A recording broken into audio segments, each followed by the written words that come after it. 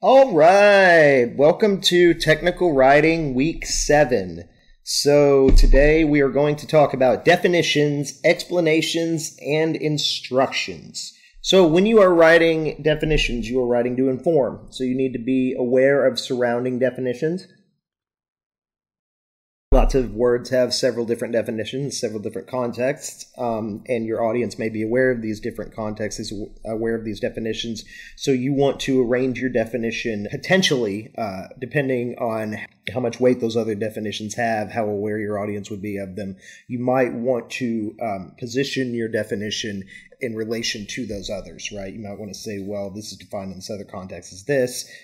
Here's what we're talking about in this context.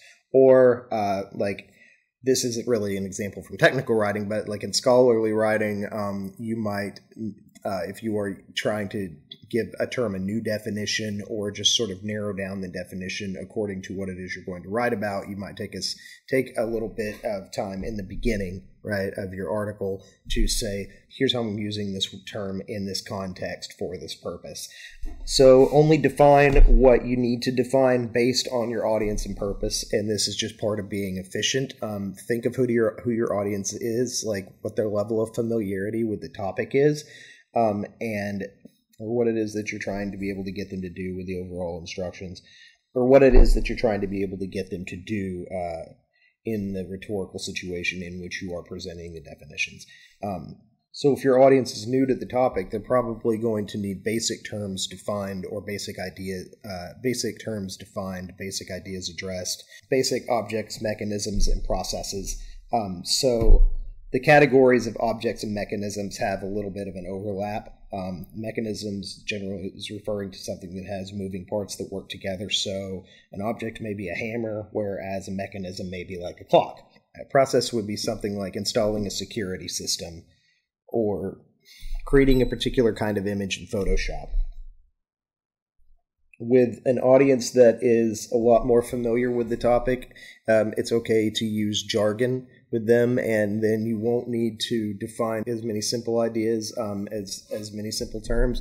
There may still be some definition that you do there. It's probably not as much as you're going to be doing with an audience who is new to the topic, but if you are doing definition with an audience who is familiar with the topic, then it's probably going to be something a bit more complex than what you would do with an audience new to the topic.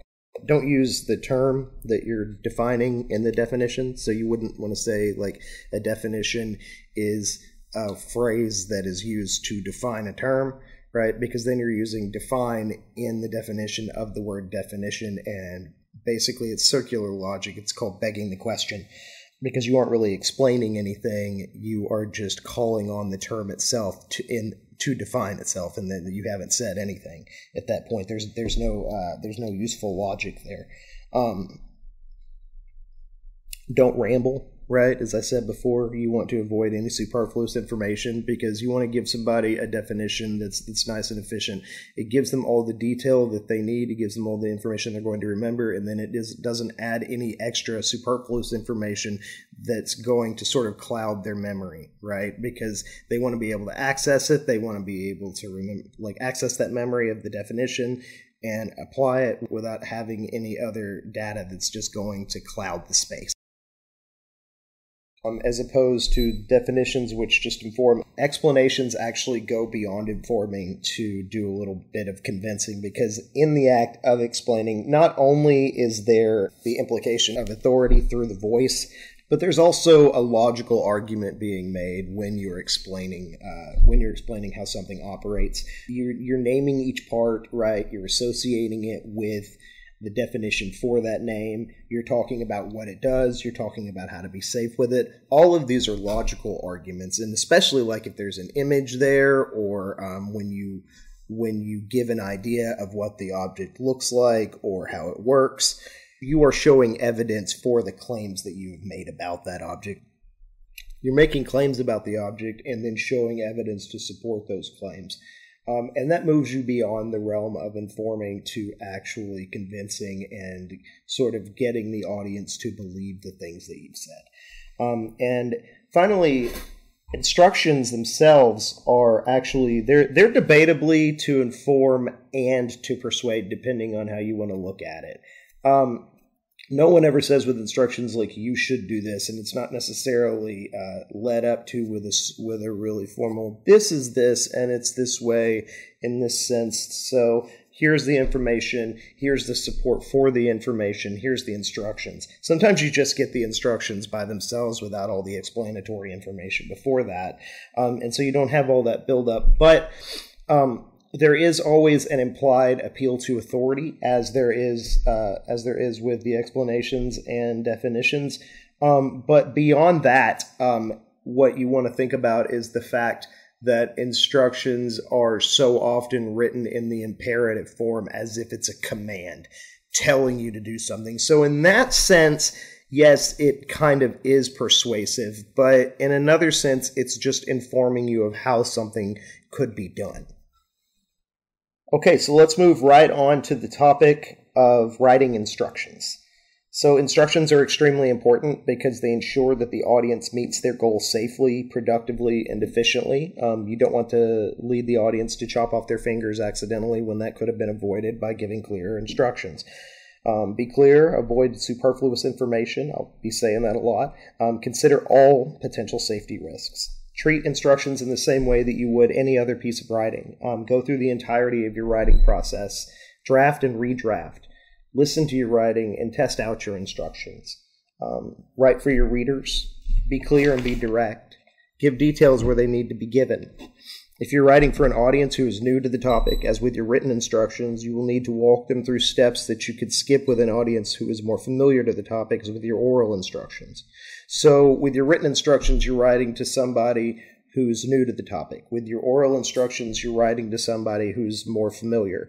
And you can use the same topic, the same task for both of these, but fundamentally the way that you address them is going to be different. How much information that you give them is going to be different. The kinds of information that you give them is going to be different. Which things you explain, which things you define, all of this is going to be different based on who your audience is. With an audience more familiar with the topic or task, you can go into more detail about the nuances of the topic or task. You can use jargon. You can assume the audience already has some of the skills, tools, or knowledge to perform the basic or intermediate steps involved in whatever the process is that you are instructing them for. For example, when you're giving instructions on how to work on an automobile, a beginner needs to have the list of tools laid out with images and perhaps explanations or descriptions of those tools to give some context and help the audience acquire the tools, or help them acquire the tools.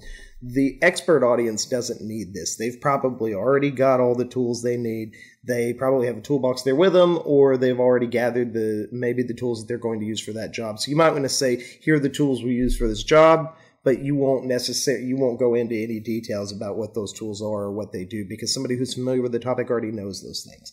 Okay, so back to writing instructions. So if you look on page 412,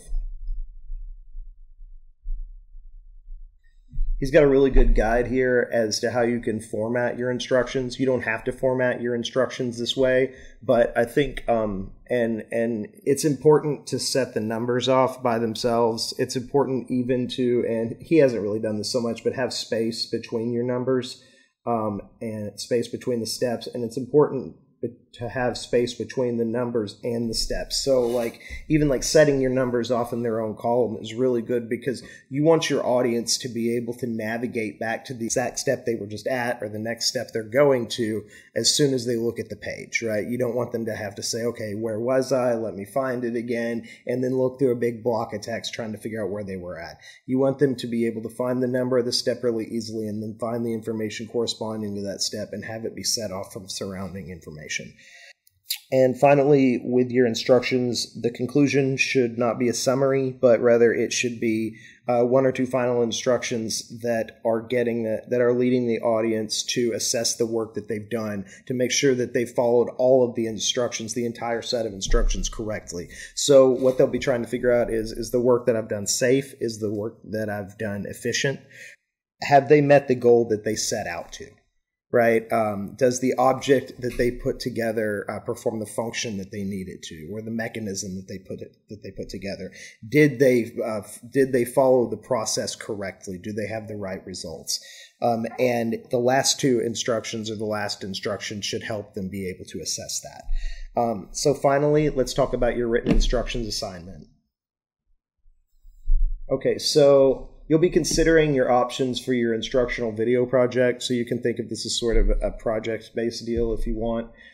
You're writing a set of instructions for an audience that is entirely new to the topic. So you'll be doing a lot of defining and a lot of explaining. And I've added here as well, I want you to include images where they're appropriate to provide detail and clarity of instruction. And this is something that you'll need to determine on a case-by-case basis, whether or not you need to provide images, how many images you need to provide. And we'll talk about this when I look at your drafts. And if there's something that is really complex, you can determine this. If there's something that's really complex, if there's something that needs more explanation, I'll let you know that. But another way to tell this is just try and follow your own instructions, right? Look at them, listen to them, read them. Go out and try and follow them as if you're in a vacuum and you have no more information about the subject. You have no more information about the task or how to do it, and just follow them blindly and say, wow, is this safe? Is this accurate? And you can figure it out by doing it that way, by putting yourself in the shoes of the audience.